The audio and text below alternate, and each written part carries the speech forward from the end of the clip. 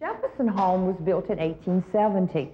Joseph Jefferson was a famous American actor. Besides being the famous actor, he was the architect of this home. He wrote his autobiography, and he was a wonderful landscape artist. Joseph Jefferson died only about a year after completing the great home.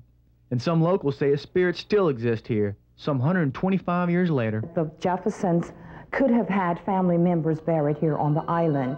The spirits from those individuals would perhaps be the feelings that we get that there may be ghosts. Okay, well, I'm ready to see some ghosts.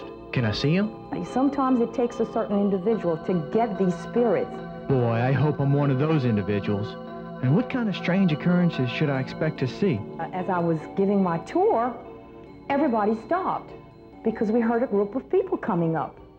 And so I stopped talking. The guests were looking at the door, waiting to see who would come in, and no one came in. And I've had several people at the end of the tour come up to me and say, you know, you have ghosts in this house. So if you're anything like me, you're probably saying, ah, phooey, I don't believe in this ghost stuff. This Jefferson home, it's not haunted. There's one way to find out. Photographer Bill Rodman and I grabbed our sleeping bags, summoned up some courage, and tried to conjure up our own ghostly encounter.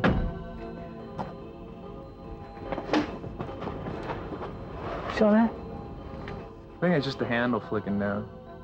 We might have tried too hard. Bags check. I only know of 2 other people that spent the night here ever since original director that first started Live Oak Gardens, he and his 2 little boys. And I understand by 2 o'clock they were all gone. Yeah, but that's children. You know how their imaginations tend to wander. We, on the other hand, are grown men. And it's going to take a lot more than an occasional bump in the night to send us scurrying home. After we got over the initial jitters, we turned down the sleeping bags and tried to get some shut-eye. All right, I'm going in.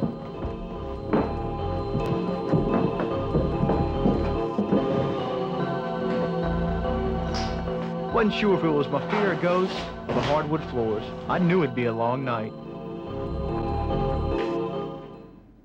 As you can see, we made it through the night, got a couple hours of shut-eye, won a few bets, and learned a moral to the story.